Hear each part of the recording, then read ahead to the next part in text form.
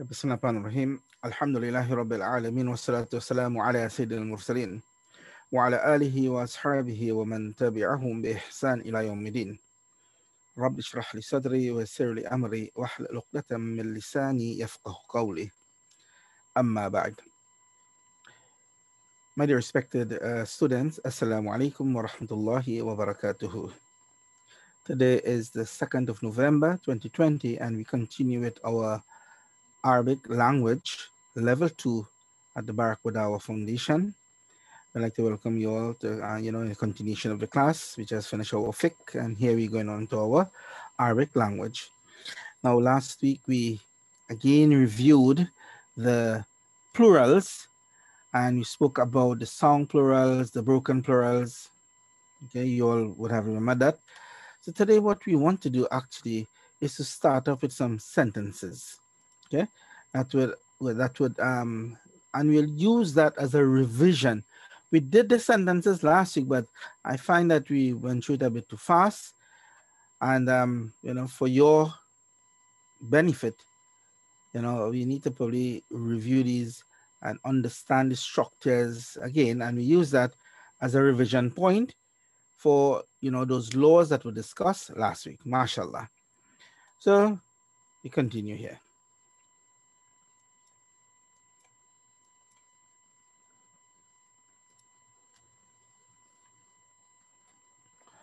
So we have these few sentences. The child helped the old dogs in the old town. Now this sentence, right? The child helped the old dogs in the old town. We need to do a quick analysis of it, and we see, okay, the word helped is the verb. We have the old dogs. That's an adjective construction. We have old town is another adjective construction. So there are two adjective noun construction in this sentence. And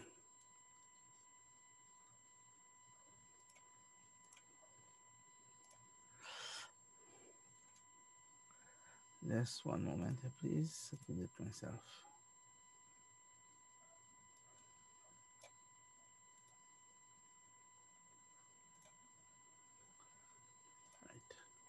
So, as we said, there are two noun adjective construction in the sentence. This is the first one here, and this here is the second, old town. The verb in the sentence is helped. Who did the action? The child. And which child? Feminine child. So this is the subject. So the child helped the old dogs in the old town. Let's look and see the answer for it, and then we'll analyze it further. So we realize that the child is feminine. What we need to have is a feminine verb. And what is a feminine verb? Nasarat. Okay, Nasarat is a feminine verb. What is the Arabic term for? I'm sorry. What's the Arabic term for child? You have tiflun become tiflatun. So we have here the word tiflatun. It takes the ta marbuta. It takes the ta marbuta because this here is the feminine verb. And in fact, it's the other way around, right? Because you have a feminine subject, the verb will be placed into its feminine form. Feminine singular form. Then we have the word kilab. The word kilab is the plural of the word kalbun, kalbun kilab. And kilab here is a broken plural, and it does not refer to human beings. Remember, all broken plural not referring to human beings will be treated as a singular, feminine singular. So let's look at this word as really being like a feminine singular in usage. And this is how we're going to determine the agreement for the adjective for it. So it's a broken plural, not referring to human being. So therefore the adjective for it, which is old, will be qadimun, become qadimatun, and here now it would be al-qadimata, because it is the object of the sentence. So we have a tiflatu, this is the file, the subject that exists in the case of Rafa by Dhamma. Who did the child help? Or what did the child help? The child helped dogs. So therefore, that's the object, the receiver of the action. And it becomes the maf'ulun bihi that exists in the case of nasb. And nasb here will be by fatha. And as we said, the word kilab is if it is a plural, but what type of plural? A broken plural. And because it is a broken plural, we treat it like a feminine singular word when you have an adjective that goes with it. So therefore, you'll say al-qadimata. Put the ta marbuta, and it says the ta marbuta that is added to it to make it feminine, both of them being in the case of nasb. This is the mawsuf, al-kilaba, and the sifa for it is al-qadimata. So the four factors in agreement. Then you have fil qaryati, al-qaribati, um in the close, see, in the close town. All right, so the word qariba is close. All right, so we touched on this already, the same concept. This is feminine, feminine, singular, singular, right? So there's perfect agreement there. Let's move on with this quickly. The new student sat in the big mosque. So let's analyze this before you move on ahead. First of all, we need to identify the type of sentence, right? What type of sentence do we have here? It's a verbal sentence because sat is a verb. Who sat? The students. So this is the subject. But at the same time, the word students is a described noun and the word new is an adjective. So we have a adjective noun construction here. In the big mosque, in is a preposition, and then you have big mosque, the plural. So you have here mosque, which is the described noun. All right, so it is a mausuf if you want to use something. Mausuf. And here is the adjective for it that goes with the noun. So let's see the structure of it. We have here Jalasat Talabu. The students sat, and notice that even though we are speaking about plural students, which form of the verb is used? We have this masculine singular form. The masculine singular form of the verb is used even though the subject here can be singular, dual, or plural. We'll have the verb being used in the masculine singular form. Okay? And the same concept. Once the subject is feminine, like what we have above here, right? This is a feminine subject, which of course is singular. We use the feminine singular form of the verb. Whether it was dual or plural, we would have still used the same form of Nasarat. Understand? And this happens when the verb starts the sentence. Okay? So we have here Jalasat Tullabu, who you have new students. The word students, it refers to human being. So therefore, even though it is a broken plural, because remember the song plural, it conforms to a pattern. The pattern for the song plural will be una, ina for masculine, and atun with the long ta, the ending, for the feminine, as we would have done in our previous classes. Okay, so here we have the broken plural, and the broken plural is referring to human beings. Therefore, we need a plural adjective for it, and the plural of jadidun, which is new, is judad. So this here is the mausuf, and here is the sifa. So the word tolab, mausuf, judadu is sifa. There's perfect agreement between noun and adjective. Fi is harful jar, a preposition. It causes the word that follows to be in the case of jar. It is in majrur. So this here we have the majrur, which is masajid. Remember the word masajid, it is the plural of the word masjidun, masajid. Whatever plural would it be? Sound or broken. So we do our analysis. If it is not sound, it is broken. It doesn't follow the sound pattern. So therefore the masajid, it will be considered as a broken plural. Broken plural.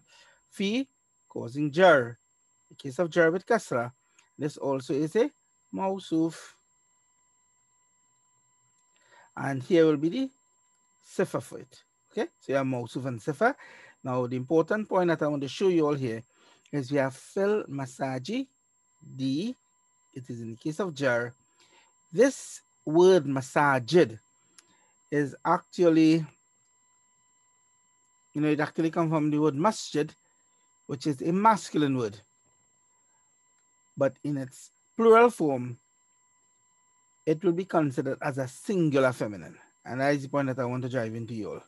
So this will be treated as a singular feminine usage. And that is because it's a broken plural, not referring to human beings. And the sifa for it, the adjective for it, will be taken the ta marbuta, which is the feminine ta, in order to establish agreement. Let's look at the next sentence. The beautiful girls looked at the distant stars in the sky. So let's analyze this again. So you have firstly, the beautiful girls looked. So there's a verb. So it's a verbal sentence. In a verbal sentence, we look for the file, which is the girls subject. This is a plural word. You have S there at the end. So therefore, you're speaking about a mausuf. And here the word beautiful will be the sifa. You have the word at, which is a preposition, right? And we have stars is a noun after the preposition. Even though distant come before it, distant is the sifa, or the adjective, right? It's the adjective or the sifa. And then you have stars is the mausuf. Okay. In is a preposition again. The sky is a majrur, the noun that comes after it. So let's look at the Arabic. We have here nadarat al-banatu. Notice that this is a feminine plural. But what did we use for the verb? A feminine singular. And why did we do that? Even though we have a feminine subject, this is the law that I referred to you in the beginning here. Once the subject is feminine, no matter singular, dual, or plural, the verb will be used in its feminine singular form. So you have nadarat, which is the feminine form. You have the ta that indicates femininity, right? The feminine ta. This is plural, but girls, what type of plural? Broken or sound? It's a song plural. So in a song plural, of course, it is referring to human beings. The adjective for it would also be in a plural form, in agreement. So you have plural, and you have the plural. So you have al-banatul jamilatu. So there is perfect agreement with the mausuf and the sifa, the described noun and the adjective. Then you have further to that, you have ilah, which is harful jar, the preposition. The noun that comes after is the majrur. Okay, so this is the majrur. Majrur exists in the case of jar. This is also a mausuf, a described noun, whereby you have ba'idati is the sifa for it, the adjective, and the word nujum, it's a plural. What type of plural? First of all, we identify it as being broken because it does not conform to the sound pattern. So therefore it is broken. So it's a broken plural. Does the word stars, does it refer to human being? We say no. So if it does not refer to human beings, then we will treat it as a feminine singular word. And if it's a feminine singular word, then the word ba'ida, which is the adjective, will just take the ta marbuta for agreement.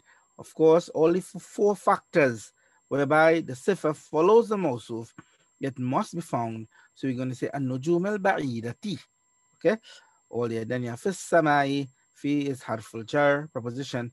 Samai is the majrur, the noun after the preposition that exists in the case of jar with kasra. Following here. Next one, I heard the adhan from many streets. Now this, let's do it one time. Who heard? I heard. So therefore it's a verbal sentence again. This of course is the subject, but we are not seeing any word for Anna outside or so. But Anna is understood in the front, right? It's as though you said Anna sami'atu. I heard. So that is found within the verb. A simple way of saying it is that we can say al-fa'ilu fil fi'l, al-fa'ilu mahdhufun fil fi'l, al-fa'ilu mustatirun fil fi'l. So it is found, it is hidden, it is covered, it is understood within the verb itself. And the meaning of it, ma'anahu ana, and the meaning of it is I heard. So if I am the doer of the action, what did I hear? The adhan. So the adhan become the maf'ulun bihi, the object. And if this is the object, then it exists in the case of nasb. Nasb by fatha. Min harful jar. And then you have shawari al-kathirati. The word shawari'un, it is the plural of shari'un. Shari'un street, shawari. Right? So we have min shawari'i al-kathirati, the many streets. Note this is a broken plural again. Broken plural. Does it refer to human being? No. So therefore we treat it as a feminine singular word. And the word kathirati will be considered as the sifa, which is singular feminine, that agrees with it. So I know we had done it last week, but I want to bring back this point so that you all will remember and revise it, right? So you spend a few minutes in reviewing that. Likewise, you have these others here, but I'm not going to go through in all of these details with these here. We have the tall merchant sat on the horse of the young doctor. Notice, tall merchant sat, jalasat tajir tawilu. Subject, file, case of rafa by dhamma. Agreement between subject and verb. Mawsuf and sifa. The mawsuf is in case of rafa, and the sifa is also in the case of rafa by dhamma. Ala is harful jar. Hisani, Hisani tabib is mudhaf mudhaf ilay. Remember mudhaf mudhaf ilay? Horse of doctor. You have the of coming, the of structure. So therefore we have mudhaf mudhafun ilayhi. So ala acts upon hisan. So this is also majroor, first of all, that causes the case of jar. And then when we analyze that, then we say, okay, what is hisan again? Hisan is also a mudhaf. And because it is a mudhaf, that which comes after will be the mudhaf ilay. Nothing goes in between the mudhaf and the mudhaf ilay. So even though we have the word young, in the English, young came before the word doctor, right?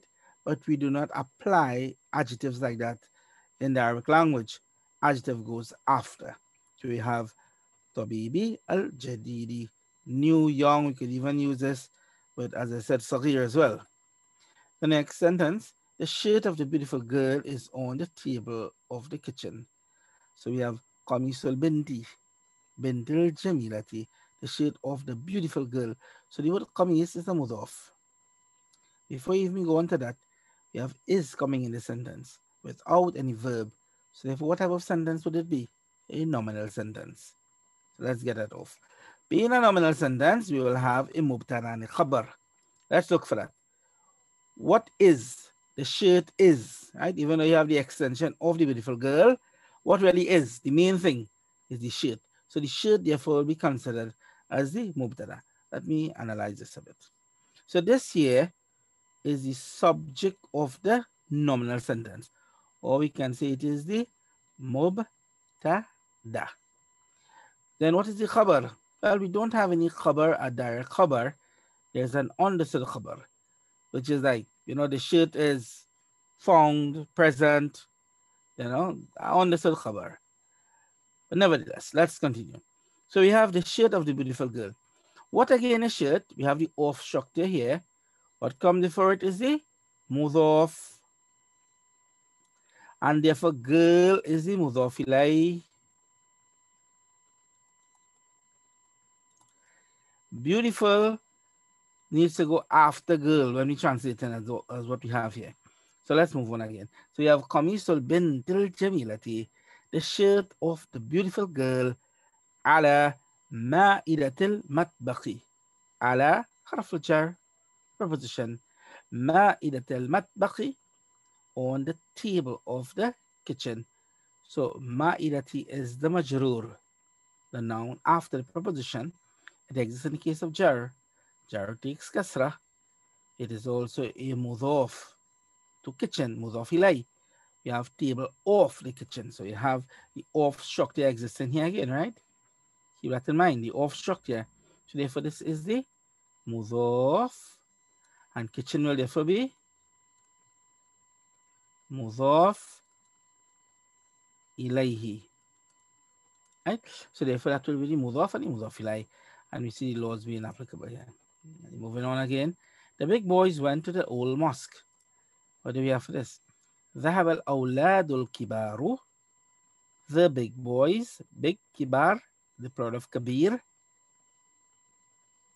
went إلى المسجد القديم, to the old mosque. Now in a sentence, we realize that the word al-awlad, it is a broken plural, right? Does it refer to human beings? Of course, boys, it is in relation to human beings. So therefore, the adjective will be considered in its plural form. So we look and see, is there a plural for kabir? Yes, there is, which is kibar.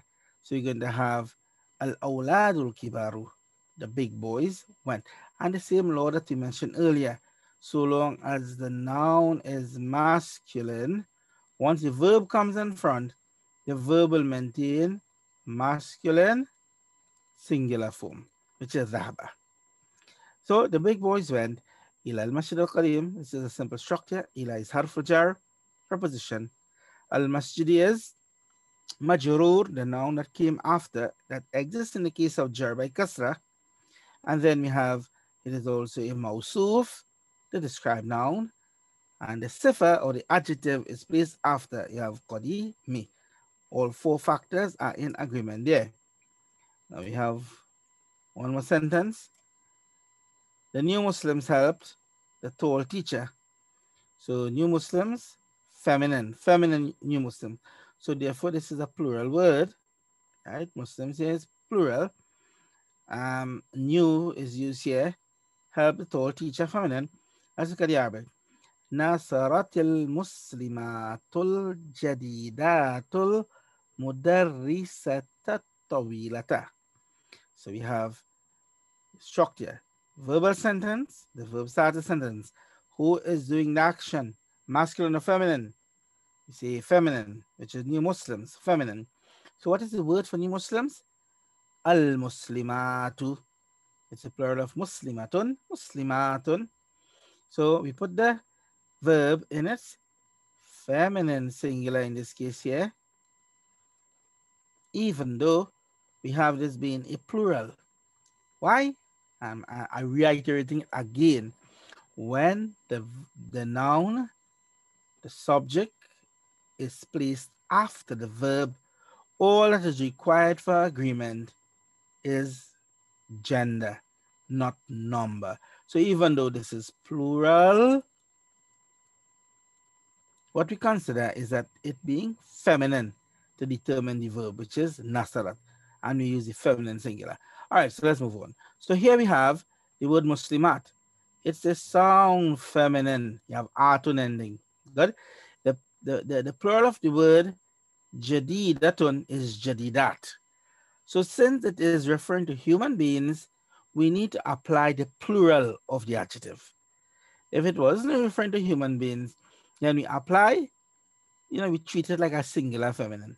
But here it is applicable to human beings, and as such, we'll use the plural of the adjective, which is al jadidatu.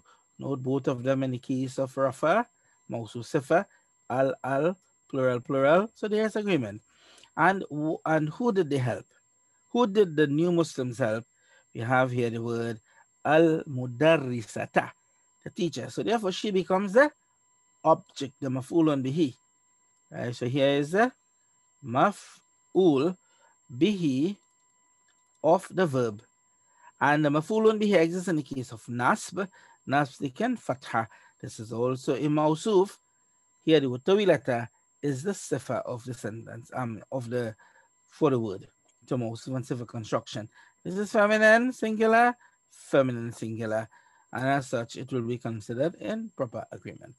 So that's with respect to the revision that we were considering. Now today, inshallah, what we want is to move on to a new topic, right?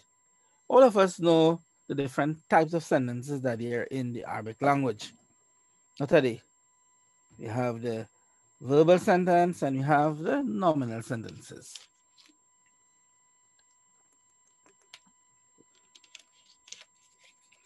Today, what we'll be doing is extended nominal sentences.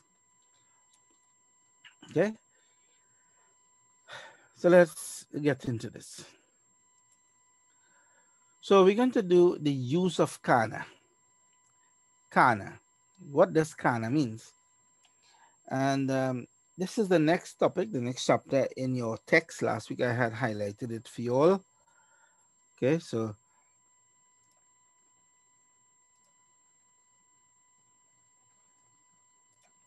before we actually go to the slides, let me do a little work with you all on the whiteboard.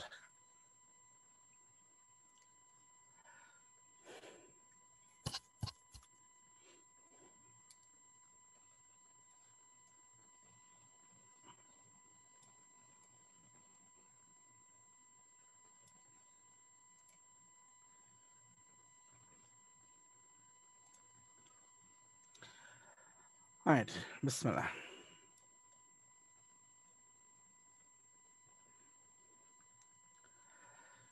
So we are going to do transformed nominal sentences. That's our main topic today, right? Transformed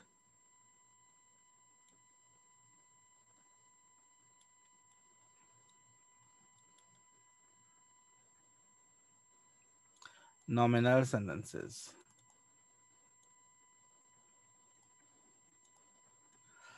And what we want to introduce is something that I think we have met them already. It's just to put them into a structure now. That is the use of kana and the use of inna. Okay, so let's get a general nominal sentence, a simple sentence. So we have, for instance, a nominal sentence like one here we have Zaid is a merchant. What is the word for merchant? Tajirun. So let's translate the sentence. We have Zaidun Tajirun. Zaid is a merchant. Remember, we do not have anything for is our arm coming in between the mubtada and the khabar. Let's do a little analysis of this as well. What is Zaid in the sentence? Zaid is considered to be the mubtada, right? It is the mubtada, or the subject. And what is tajir in the sentence? It is the khabar, or the predicate. We identify that both the mubtada and the khabar exists in the case of rafa. And rafa usually takes dhamma, what we have identified so far. Okay, whether single or dhamma, double. Now, this is our basic nominal sentence. And what we are going to do now is to introduce certain particles and probably some weaker verbs to it, and see how these verb responds, how these sentences respond, and what changes is going to take place with it. Okay, so let's shift this a bit. So now what we want to do is to introduce the first thing, which is kana. In Arabic, in order to express was or were, we use a sort of a defective verb called kana. So kana means he was, and of course, if you say we were, it have the different forms for it. Inshallah, when we go into the slide, we'll see the different main forms of usage of it. And this here is its masculine form. How do you put this into the feminine? We add the ta, so you can say what? Ka nut. Kanat means she was. It's the feminine form. So what is kana? He was. What is kanat? She was. Right? And it have the different forms, as I said. I, we, you know, you one man, you one woman, what form they would use. Now, having understood these concepts, kana, it acts in the same place that we'd use a verb. So it acts like a verb then, right? Acts like a verb. So therefore, the meaning Zaid is a merchant. This is actually the present tense. Zaid is a merchant is the present tense. In order to sort of give a past meaning to it, okay, you want to say Zaid was a merchant. The same sentence, we are now going to transform it with use of kana, and this becomes what? This is the second sentence. Zaid was a merchant. What do we do? He said that this kana acts like a verb. So therefore, we'll place the kana in front. Of course, Zaid is masculine. So which form are we going to use? The masculine form, of course. Right? So you'll say kana, and we have Zaid, and then we have the word tajir. Right? So kana, Zaid, tajir. I did not put in the vowels here intentionally. We'll do that when we analyze it. So this is how basically we say Zaid was a merchant now. What was the only thing we did? We added kana to the word. And instead of saying is, the meaning became was. Kana Zaid tajir. Now, kana, whenever it introduces a sentence, there are two main changes that takes place. Right? So whenever it introduces a sentence, there are two main changes that usually takes place. The first change is that, one is change of name.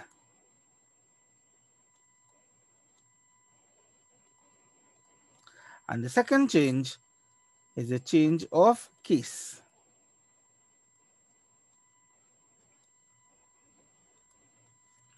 So we have the change of name and a change of case.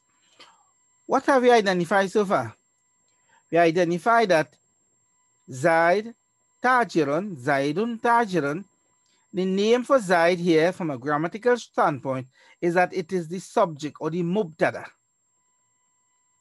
And the word tajirun we identify to be the khabar or the predicate. So that's the name. So if we say when kana comes, it causes a name change. What change is really going to take place now? Okay, so therefore the first change that is going to take place is the name change of name, and the mubtada will now be called ismu kana. How's it called? Ismu kana, or the noun of kana.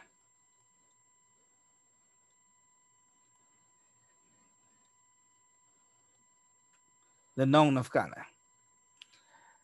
And also here, just okay. The word tajir, how was it called before? It was called the khabar, as we see here, right? It is in a normal sentence without any introduction of anything. It is the khabar. When kana introduces it, the word tajir is now called the khabar kana, khabaru kana, or the predicate of kana. So let's get this again. We mentioned here as the law, when kana introduces a sentence, what has happened? We said that when kana introduces a sentence, there are two things.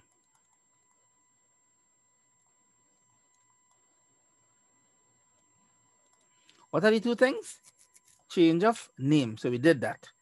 So mubtada is now called ismu kana. Khabar is now called khabaru kana. Ismu kana, the noun of kana. Khabaru kana, the predicate of kana. That's the first thing. Then further to that, we mentioned that there is a change of case. What are the two cases here? We said that the subject of the mubtada as well as the khabar, the predicate, both of them exist in the case of rafa. Let's see what change will take place as regarding case.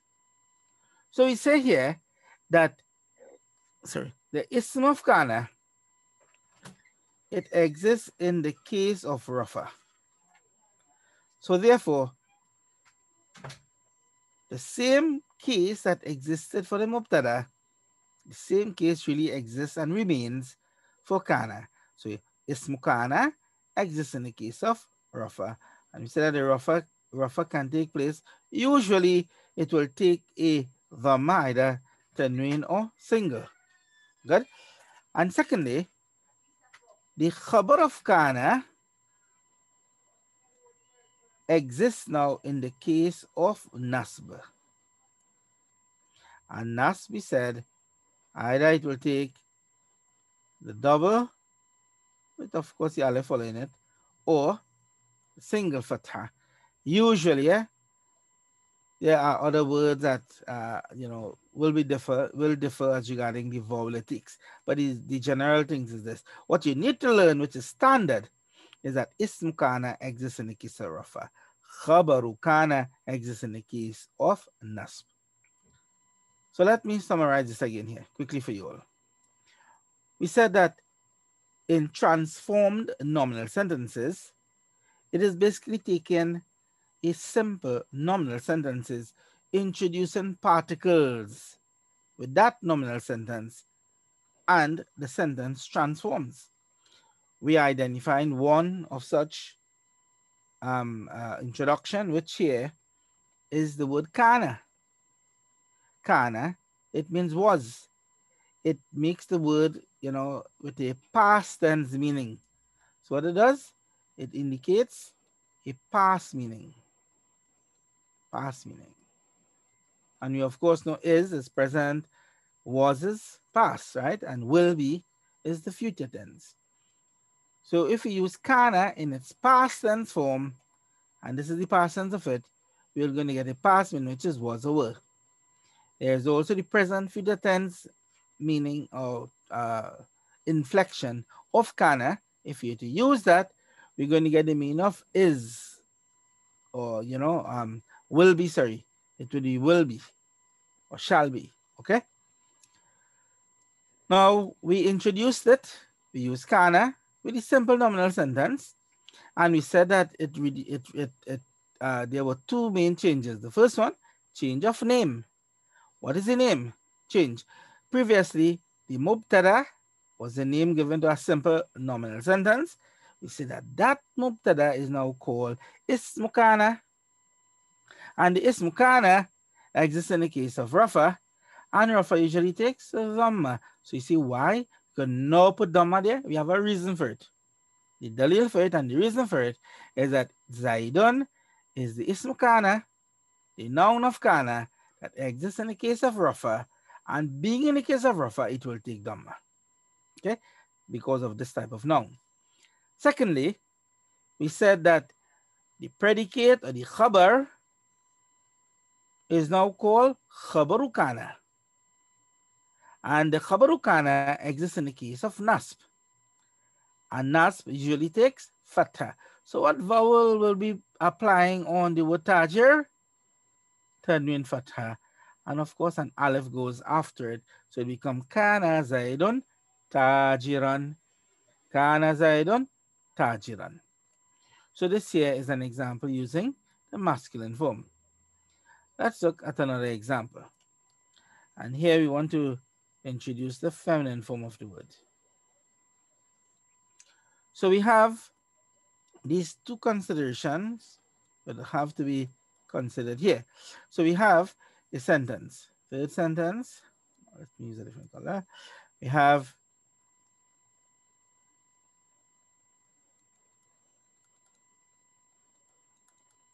Fatima is,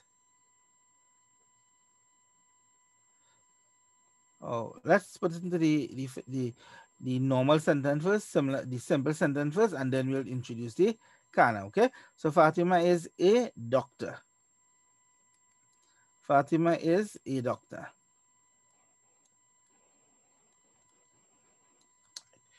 So with respect to this, Fatima is a doctor. We have the Arabic for it.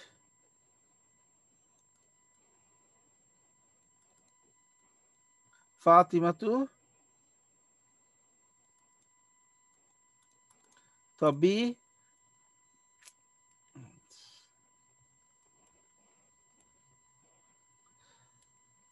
Fatimatu, let me erase this and back. Fatimatu tabibatun.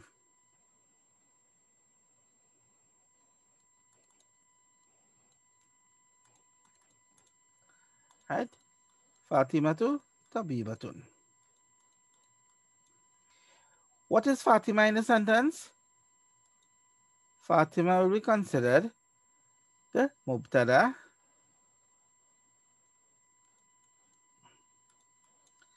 and tabiba is considered to be the khabar.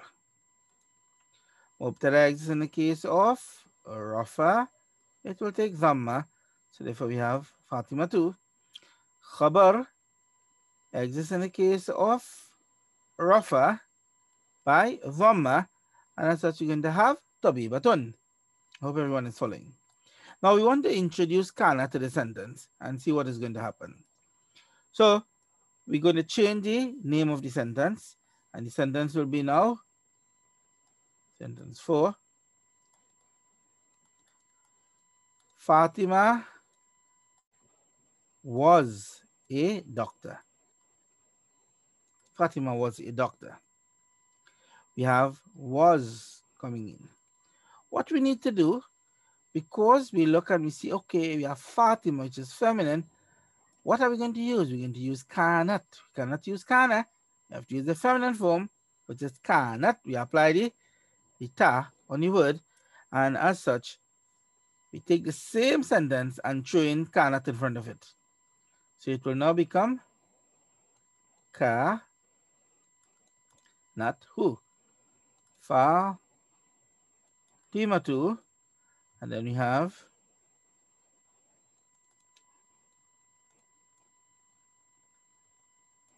Tabibatan. So we have here Kanat Fatima Tabiba. We had applied the vowel in a little while. Okay. So we want to identify our changes. First of all, we have Kanat. It introduces the sentence. So it becomes a transformed nominal sentence now. Fatima, how are we going to call this? Change of name and change of case. Two main things. What happened to the mubtada? How was it called with kana zaid? It became, it was now called ismu kana, and the khabar was called khabaru kana. So in a like manner, we're going to have Fatima as being the ismu kana, and tabibatun or tabiba will be considered as the, let me separate here a bit, you're going to be the khabaru kana. You can say kana, kanat, okay, no problem. Let's leave it as kana. So we have the ismu kana and the khabaru kana. That's the first change of name. What about the case? We had previously Fatimatu, Tabibatun. What did we say the case should be? Above, in this first example, we mentioned that the mubtada maintains, not there, the mubtada maintains its case, right? We have rafa as well. So therefore, in a like manner, we're going to have here the ismu kana exists in the case of rafa, and rafa will by dhamma. Here now is a proof that we can say Fatima too. Then we have the khabaru kana, which is tabibatun previously has been the khabar, case of rafa. What is the law now? The khabaru kana exists in the case of nasb. So therefore, it will be the same thing here. Nas will be by fatha, whether it be tanwin fatha or single fatha. Okay, so in this case here, it's a tabibatan, and it will be in agreement. So the sentence will become kanat Fatima to tabibatan. Fatima was a doctor. So this is the use of kana. So let's go back to our slides. So we have Zaid was a student, Fatima was a student. So we have the ism kana, it's called the subject of kana, and we have the khabaru kana, which is the predicate of kana. Right? We mentioned here that the ism kana exists in what case? It usually exists in the case of rafa, and rafa usually takes dhamma, while the khabaru kana usually exists in the case of nasb, and it takes a fatha instead. So you have the khabaru kana usually takes fatha, being in the case of nasb.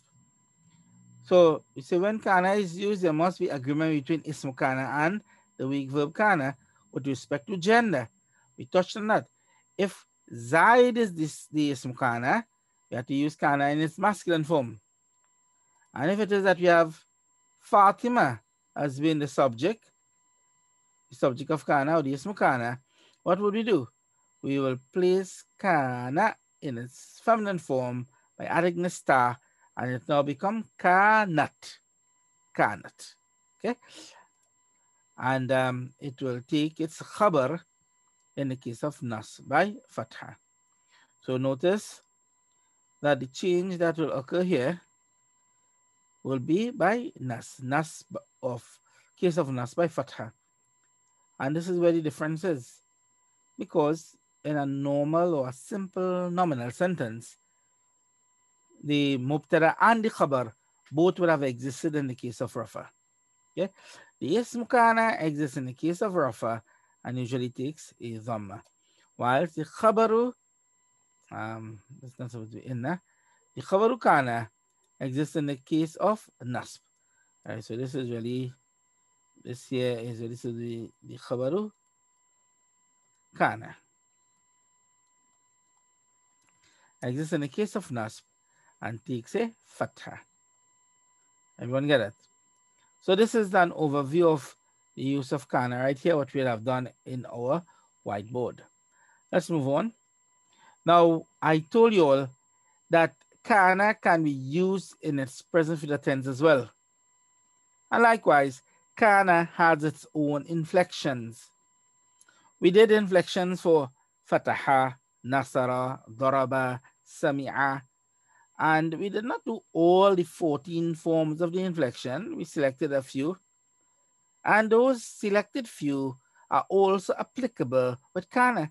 So kana means he was. Say after me, kana, he was. Kanat, she was.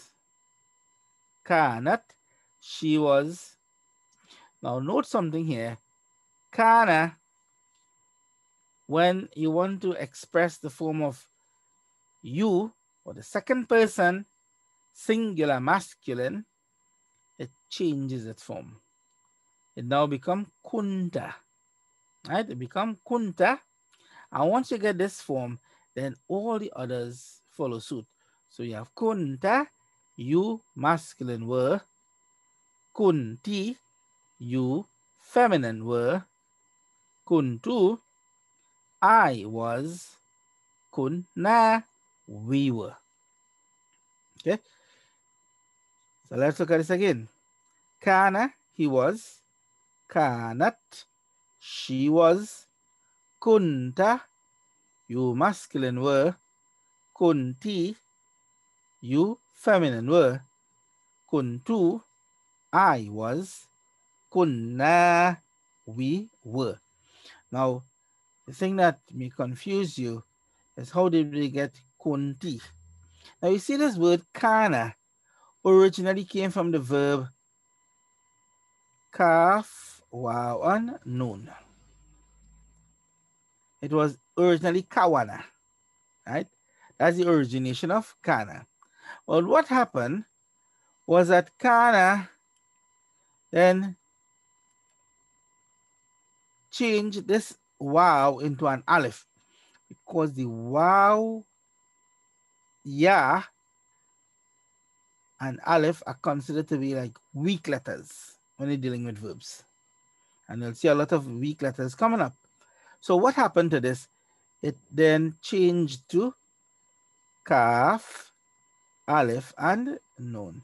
And the general law is this, that once you have the weak letter before it is a fatha in front of it, it will take a aleph. Just like the word qala. Everybody hear call Allah or qala Rasul. What is the origination of qala? Qala actually was qaf, waw, and lam. Qawala. And from that word you have qala.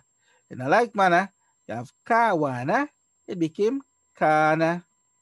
Now, when we started studies of our weak verbs, we'll get more into that. So I just give you a little hint of it, that the reason why it became like that is because it has a wow, which is a weak letter, and the weak letter is now converted into an aleph when there's a fatha in front of it, right? So you have kana, and there are many words, ba'a, soma. Now, this word soma is something that probably we would have used in duas, right? What do we say? Allahumma inni sumtu laka. Sumtu. What is sumtu? It resembles kuntu, but it came from soma. It is because it takes the same type of pattern like that, or I fast. You understand? And as such, it resembles this. So you get kuntu, I became.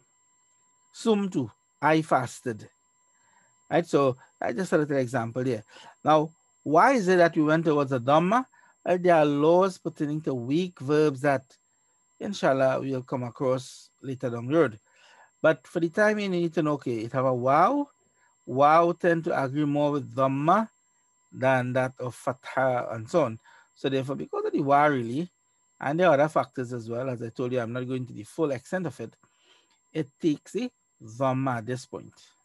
Understand? Instead of kantu or kanta, it becomes kunta. The wow influences the dhamma. Just like a ya influences the kasra.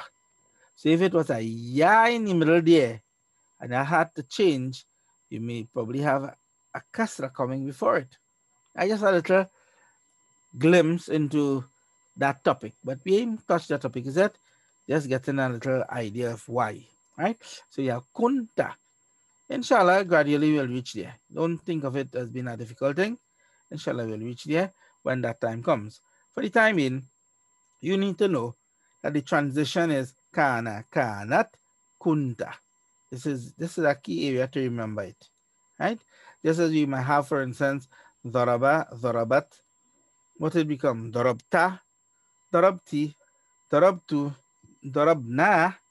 Here we have in kana, kanat, and here's where the main change takes place. You're going to be kunta, kunti, kuntu, kunna. And with the aleph, it extended here, it means we. Okay, so that is as regarding the past tense of it. We have as well the present future tense. I know we had done all of these things, but we need to get abreast of our situation again. So therefore, we have yakunu. Yakunu is the present future tense. You all remember yafalu, yaftahu. Yaftahu become what? Taftahu. You one man will be taftahu. The form of she is hitting. I'm sorry, she is opening. And you one man is opening. They are the same form. Taftahu, right? And then you have you one woman going to become taftahina. I am opening aftahu. And we are opening naftahu. Now, what I did there is really for you all to get a small little revision on the beginning form. So you have ya, yaftahu, like yakunu, ta, just like taftahu, just like takunu. And it's the same thing for she and you. It is like taftahu again, right? Takunu, you one man. And you have taftahina, ay takunina. Simple. Takunina is the same thing, takunina. So you have the ina ending with the tiny front. They give the meaning of you one woman. And with the aleph, just like we say aftahu, you have akunu. Allahumma inni asumu ghadan. I'm using words that you all probably would learn. The person will say, oh, I intend to fast tomorrow. Asumu from soma, right? So you have akunu, I. And then you have the noon in the ending, I'm sorry, the beginning, nakunu, it means we. Okay, so we'll do a little revision of this next week. I want to move on, inshallah. So here we have some associates of kana. Just take note of these things. There are words that act in a similar manner like kana. These are just only a few. Now, for instance, the word sora. Sora means he became. So therefore, you want to say Zaid is a merchant. What would you say? Zaidun tajirun. But if you want to say Zaid became a merchant, instead of putting kana, what do? You put sora. So it becomes sora Zaidun tajiran. Two changes. Change of name and change of case. So Zaidun, I'll just write that there so you all will see it, right? So we have Sora Zaidun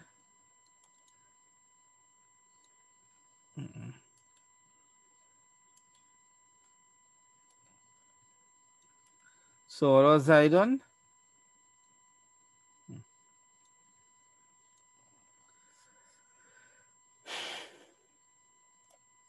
yeah. So it is Sora Zaidun Ta Jiran.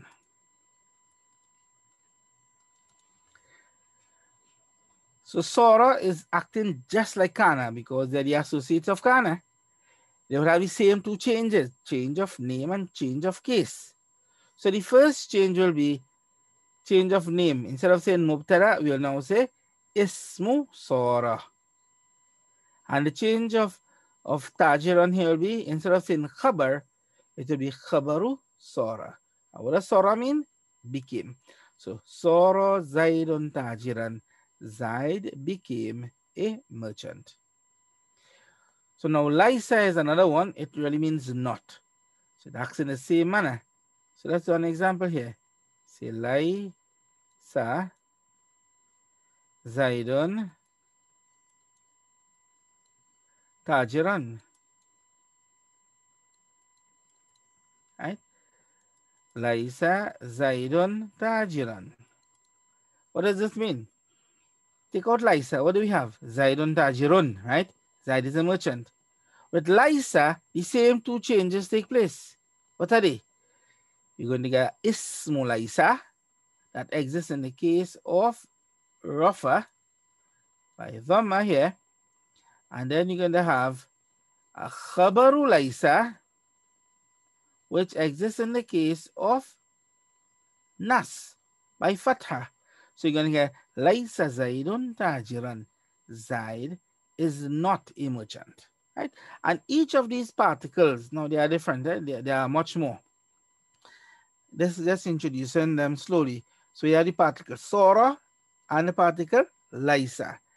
They act in a similar way like Kana, and the effect will be Kana with the Ismu Kana and the Khabaru Kana. So let's stop at this point with this part of it, and inshallah I will do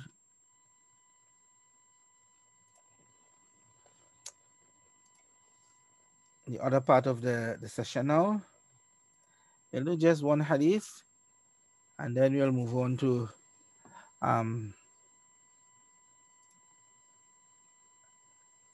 Qasas Nabiyin.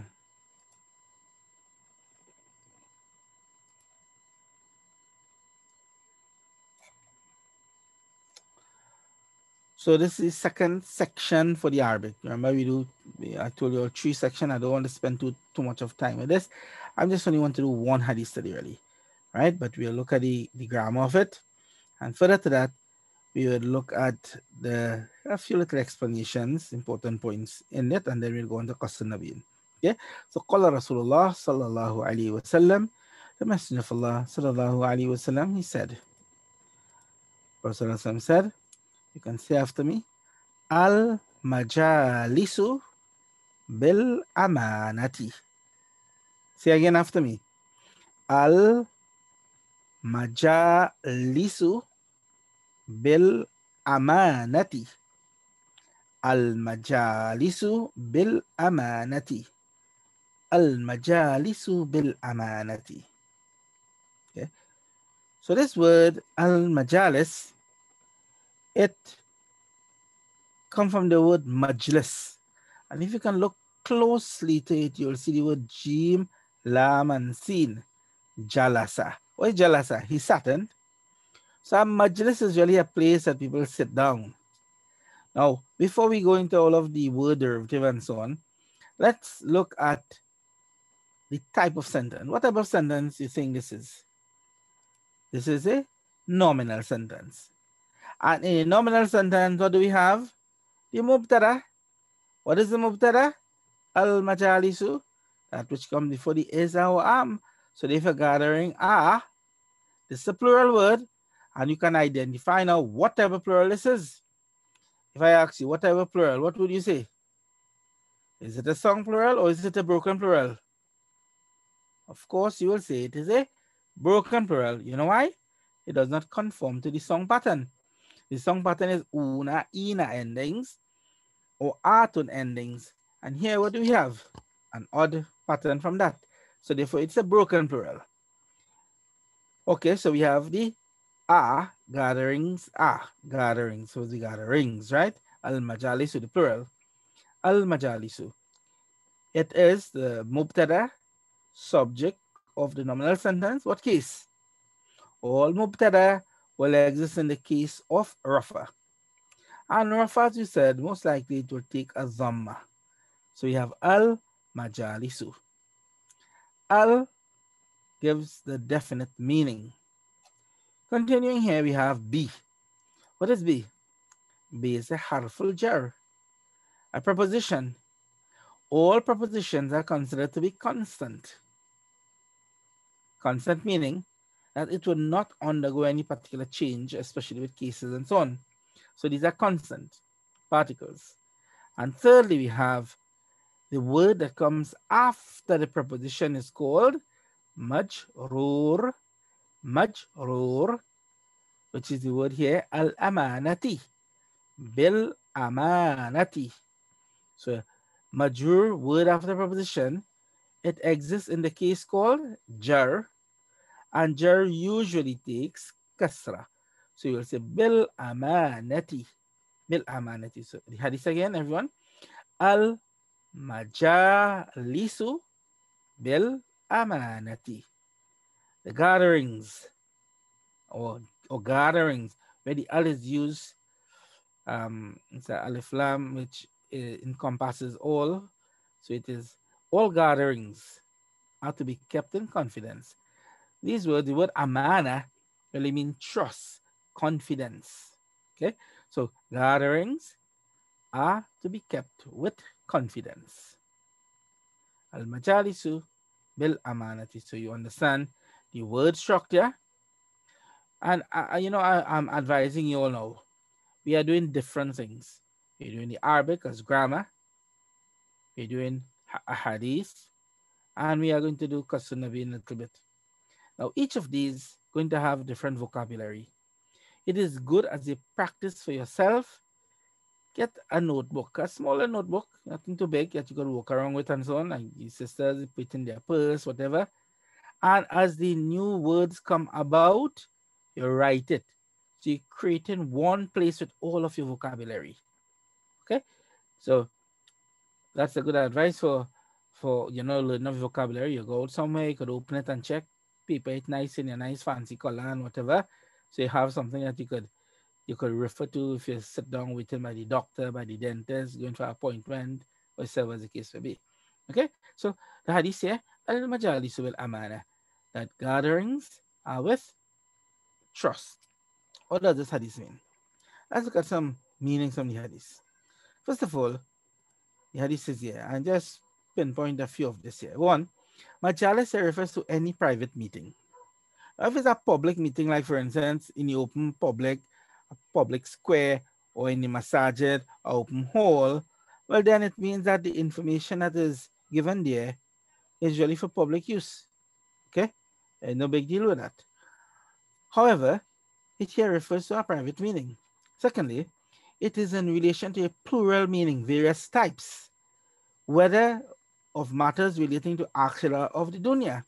So the word that is used in Arabic here is the plural, al-majalis, meaning that all different types of majlis should be kept with confidence.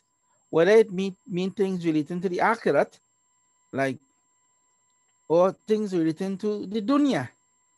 You may have a private meeting with an alim concerning a masla that you want to know for your own self.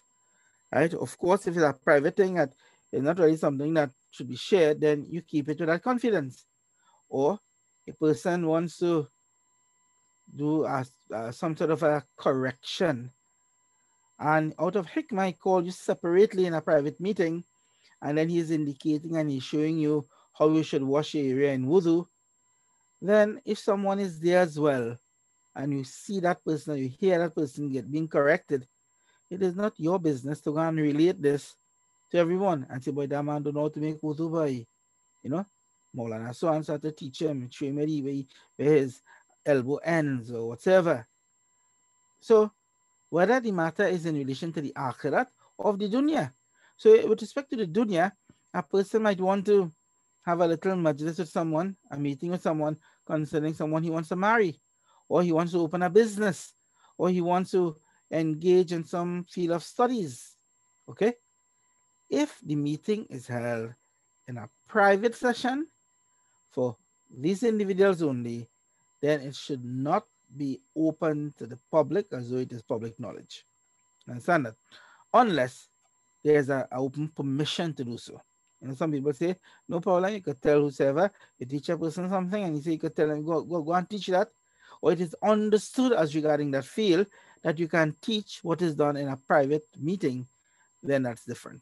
But when it is done or it is called as a separate thing, like you're having board meeting for the masjid, or a few members come together to discuss something, new strategic plan for an institution, for instance, that is their thing. It is not for you to go and tell your wife, or the wife to tell the husband, or for them to tell the neighbor or the friend what the institution is going to do, unless it is something that is understood to be done.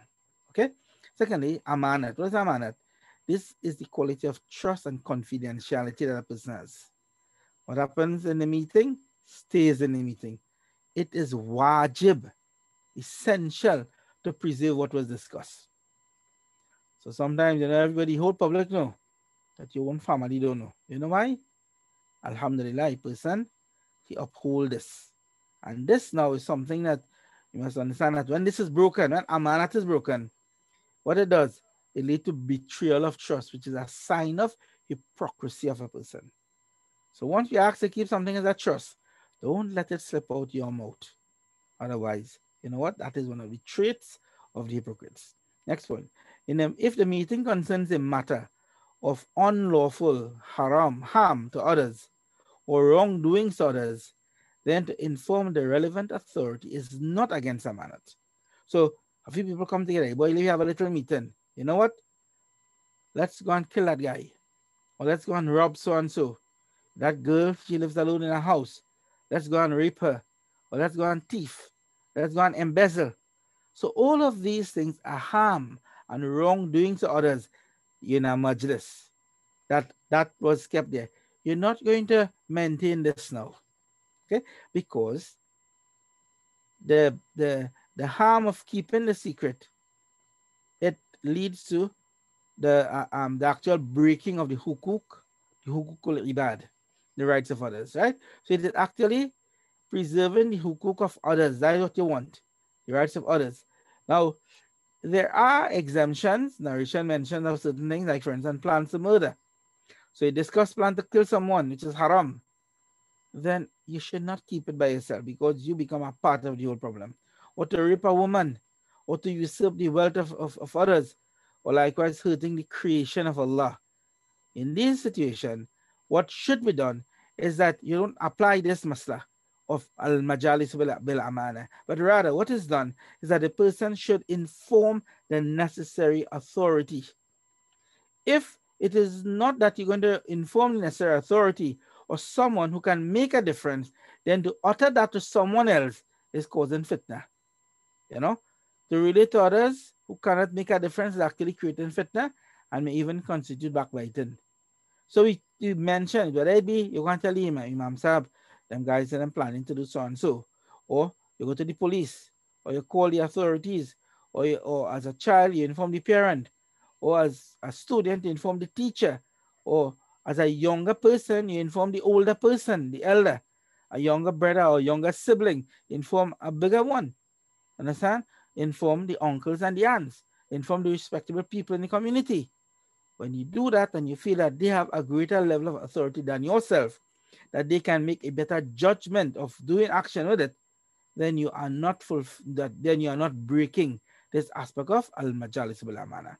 However, if it does not involve harm or hurt others, then to do so is like backbiting. Know that well. Okay, so we'll stop there. Next class, inshallah, we'll continue with the next hadith of that.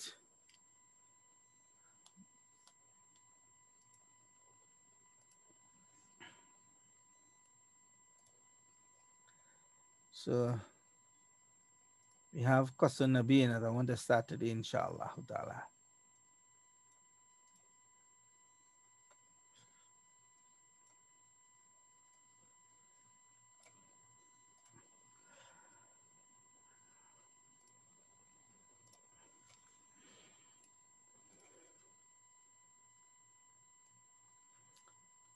Now, I just want to highlight something here. In this section of Qasan Nabi, this is like doing adab. So all what we are doing is put into the Arabic. Notice that the book that we are doing is Zadat Tolibin. I'd find a little extra explanation there. That's to throw in a flavor of hadith and to make us feel happy that we are able to understand the words of the Rasul Sallallahu Alaihi Wasallam, and we can benefit from it from our life, right? But going through now Qasan Nabiyin, we're going to have the similar thing. We're going to learn lessons of the prophets, but it is really to do adab, which is another aspect of the language, like more like literature. And here we'll see the usage of phrases, the usage of words. Take note of your vocabulary, as we go along, inshallah. Okay, so let's move on there. We have Qasanabiyin. Now, this is basically from the text that we have been using. As you notice here, it's a flowing page. It says lesson like number 1. It have, I can send you a copy of this actual text itself. I'll put it in the group, and you all can, which if you want, you could print it, whatever that is up to you. These books are available in Darlem for sale or probably in other bookstores and so on. Available in PDF. As I said, I can forward the PDF to you. Now, we have here the first one, which is Ba'il Asnam. And it starts off Bismillahir Rahmanir Rahim. So just as we normally do, may Allah bless all of our authors or Musannifin who have written whatever text, whatever article for the purpose of deen. May Allah subhanahu wa ta'ala give them the full rewards in the kubur, in the akhirat, inshallah. And may He also cause us to benefit from them. Ameen. So we have here the first one, Man Kasar al-Asnam. Right? I'm going to read it one time. I have these in a little more bigger font. I'm just going to read it slowly for you all. If you understand, you understand. If you don't understand, no problem. We'll get into the detail afterwards. So to read, follow me. Bismillahir Rahmanir Rahim. Man kasara al-asnama. Ba'i'ul asnami. قبل أيام كثيرة جدا كان في قرية رجل مشهور جدا وكان اسم هذا الرجل آزر وكان آزر يبيع الأصنام وكان في هذه القرية بيت كبير جدا وكان في هذا البيت أصنام كثيرة جدا وكان الناس يسجدون لهذه الأصنام وكان آزر يسجد لهذه الأصنام وكان آزر يعبد هذه الأصنام. Okay, so that's the Arabic script. Let's get into some of the vocabulary. I'm going to send you this page to the group. I don't know if any of you all who not in as part of the Fiqh and Arabic language WhatsApp group, if you can probably forward your number also to Lisa or Sherwin so that they can include you into it, whoever is in charge of the group, right? So that when I send these few stuffs, you're going to get it. So we have here the verb kasara, yaksiru, it means to break. Sonamun, plural. Asnamun, idol and idols. Ba'i'un, seller. Qabala, it means before. Yawmun, ayyamun. Yawmun, singular. Ayyamun, plural, it means day and days. Jiddan, very. The word qaryatun, plural is Quran, village or town. Rajulun, plural. Rijalun, man, men. Kathirun, many or plenty. Mashhurun, famous. Ba'a, the present tense. Yabi'u, ba'a, yabi'u, to sell, he sold, right, past tense. Sajada, yasjudu, to prostrate. Abada, ya'budu, to worship. Azaru, the name of the person, the name of the father of Ibrahim, alayhi salatu salam.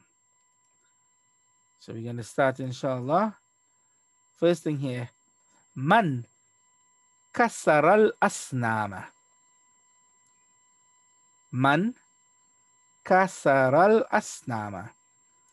In a sentence, man is a harful istifham. Harful istifham means a particle of questioning. Just as you will say, man fa'ala hadha, who did that? Or take out all that. Simply you want to say, Man hadha, who is this? Man hadha, who is this? Man hadhihi, who is this feminine?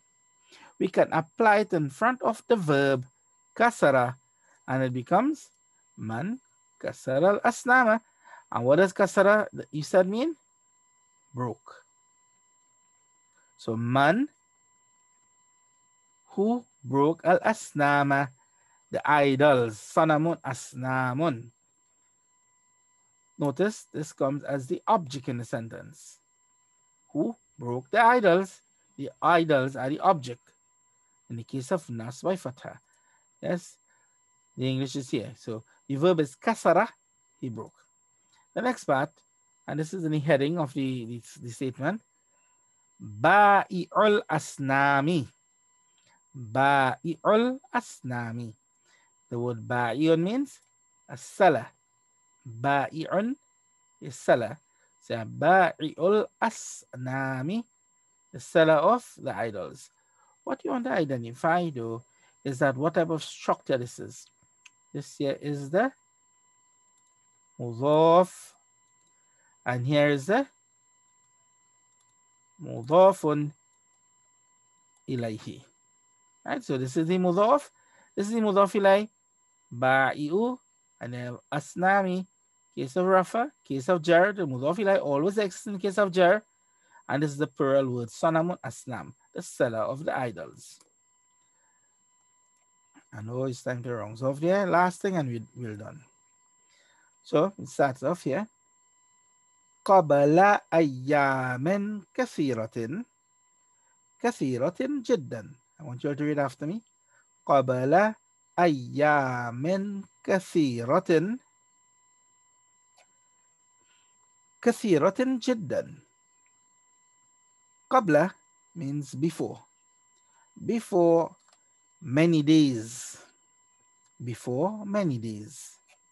كثيرة جدا, very many. Okay, we have the English here as well. So what we're looking at is really structure.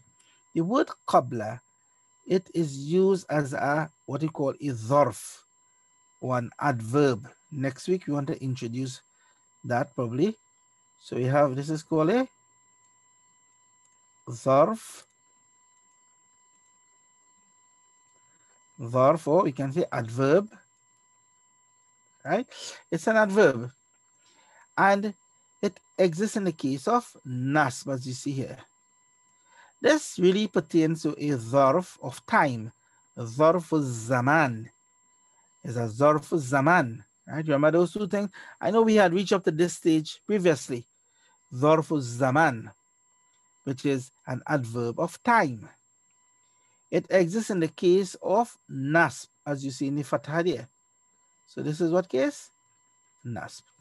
The structure that it comes with is really like the mudhaf, and here the ayamin is really the mudhaf ilayhi. Okay, so mudhaf in the case of nasb, because it is a dharf, ayamin is the mudhaf ilayhi. But when we look further, we see kathira, and kathiratin is an adjective. So therefore, if it's an adjective, this also has to be what we call a mawsuf. So it's a mawsuf, which is the adjective construction. The mudhaf mudhaf is the off structure. Remember that, as the off structure. While the mawsuf and sifa is the adjective noun construction. So it is kathira tin, and this here is the sifa. Right, so we have qabla ayyamin kathiratin. Now something that we did recently as well. Ayyamin, what type of plural it is? Yawmun is the singular, ayyam is the plural. So we say it is a plural word. But what type of plural? It is a broken plural. And being a broken plural, how do we treat it? Right, we did that today as well. Treat it as a feminine singular word. Feminine singular word. And therefore, the adjective for it will also be feminine singular. Okay? So, that is just structure for it. قبل أيام كثيرة. before many days. كثيرة جدا, very many. Now, jiddan is also act like here as an adverb as well, of you know. So this is also in the case of nasb. Notice jiddan. Now this is always used like this. We always use jiddan in this context, okay? And this here kathiratin is really an emphasis for the kathiratin that was used before. So kathiratin takes the same case. It's one of it is following it in the same case. Okay, it will be the same thing there. All right. So I will not go into this other part. All right, so we started off. That's what I wanted to do. I know you all are looking at time to round off there as well. Inshallah. Um, thank you all for your patience in class. If you all have any questions and so on, you can send it to me. For those who don't know my number, if you need to ask any question, or you want this, well, I won't send all of my slides to you, but any particular thing that you want me to explain further, there's no problem with that. All right, so we'll stop there. Jazakumullah khair. Assalamu alaikum wa rahmatullahi wa barakatuh. Any question before you close off? MashaAllah. Assalamu alaikum.